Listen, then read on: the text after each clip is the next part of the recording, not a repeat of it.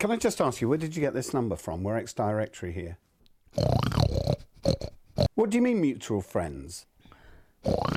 Look, Hale and Pace is a brand. Pig Blister is a pig with a blister. No, I don't want to be in Pig Blister.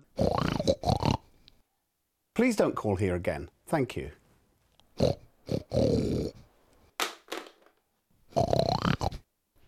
Beneath the Fringe.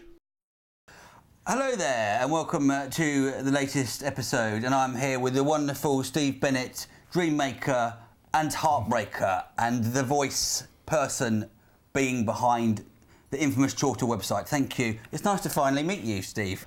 So let's talk about the Edinburgh Festival. And so you've been going there for more than 10 years, I presume. Yeah. 2000 was the first year I worked. Okay.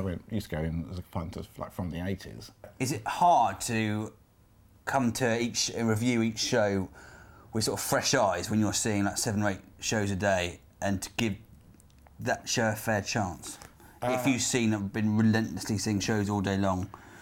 Yeah, it's different. I wouldn't do 8 a day. That's silly. I do 5. Oh, right, 5. I do 5 a day. 5, Steve. It's silly. That's just ridiculous. Okay, Who would want to see more than that? Yeah. 5 shows. 5 shows a day. I mean, you are sort of seeing it a different way in the punter, and it's because it's not that you're sort of necessarily tired or anything. It's just okay, I've got to see what I'm going to write about this, and sort of taking a step back from it a bit. So you can do 5 because you're saying I'm watching this and sort of taking. But equally, probably not a great audience member because I don't laugh too much unless something's gone horribly wrong. Or what, you laugh when things go horribly wrong? I'm sure you don't do that, no, Steve. of course. I'm sure you don't do that.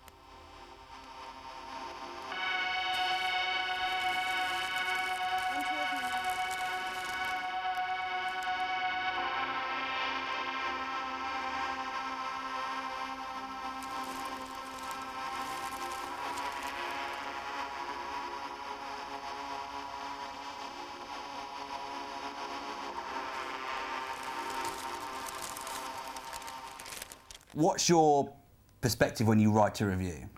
I think you're trying to be truthful on what you thought of the show, whether you liked it or not, and then where you felt it sort of fell short, for example. I think you want to be like a director and saying, look, I thought this didn't work because of this, because of that.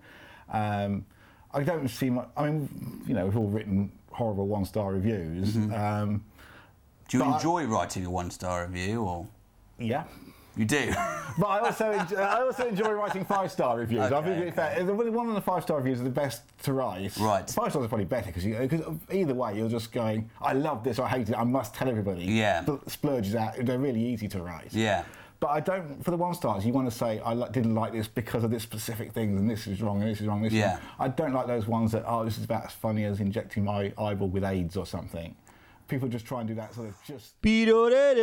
So what would you say are your favourite Edinburgh shows you've seen, and why? What has made them so great? What makes a really great, legendary show stick out in your head?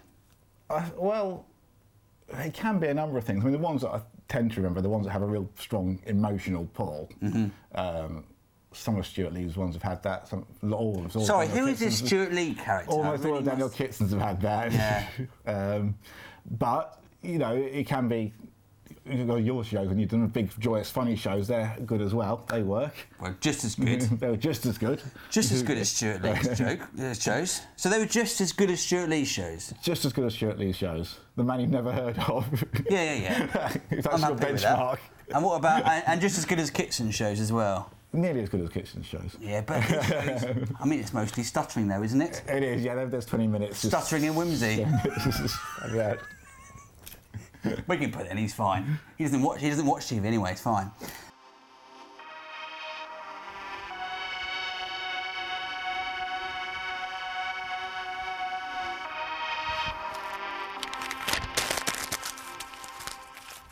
If you could give some advice to a new performer coming to the Fringe, or someone coming into comedy, from someone who's seen so much, what would you say is the best way to go about it? Well, I think it's obviously you've got to make sure the show is right. Yeah. And I think it's quite a big ask to get something. You should listen to me for an hour because I am that interesting, funny. So, and then B, you should pay £8 to £12 for that privilege, or assuming it's a paid-for show. And a lot of people come underprepared or just not interesting enough. There might be, again, there's that big thing of being a good 20-minute comic, and an hour is a big difference. Yeah. So don't just shove 10 minutes of banter and 20 minutes of your B-grade stuff in there, and that'll do. Especially when there's 900 shows, that won't do. Yeah. So it's all about the show, and I do still think it's harder and harder because there's more and more shows, but I do think good stuff will rise up. And it does also take probably at least 3 Edinburghs to get yourself a name in Edinburgh from nothing. Good girl. Good girl. Good girl. And obviously, to be a good comic, it just takes a lot of practice, and I don't want to do that. Or some people are, naturally talented, Steve. And it still takes practice and practice and practice. Or but some people can just, do real naturals. No. I think some people are. I think there's a couple of people out there who are. Well, I'm definitely sure there's at least one person out there who is. Right, well, that's it. Thank you very much, Steve Bennett. It's pronounced Bennett, right? Why not? Steve Bennett, for a very informative discussion, and we'll see you next time. Goodbye.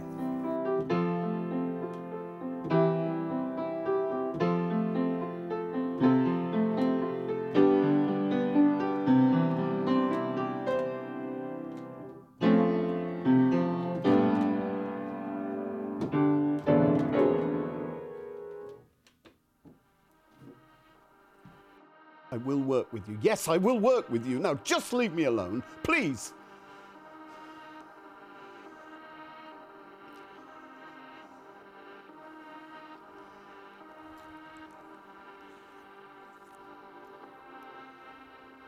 What was that?